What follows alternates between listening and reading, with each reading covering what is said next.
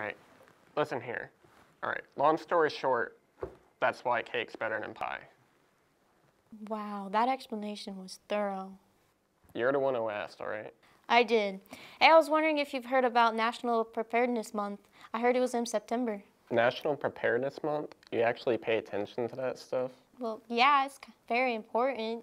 You mean to tell me that you don't have a go bag, extra water, maybe a battery-operated radio in case of a power outage? You're not prepared for anything? The only thing I'm preparing for is a red velvet cake. I got that. You like cake. So you're not ready for, say, a typhoon, an earthquake, volcanic eruption, even a tsunami? Anything? Seriously? What are the odds that anything like that's ever gonna happen? Seriously, why waste my time? Oh my gosh!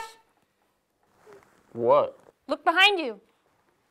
Oh, you don't think anything can happen? Nobody can. Don't let disasters push you around. September is National Preparedness Month.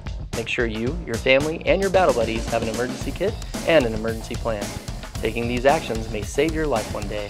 This September, remember, stay ready, stay resilient. I guess I should be prepared.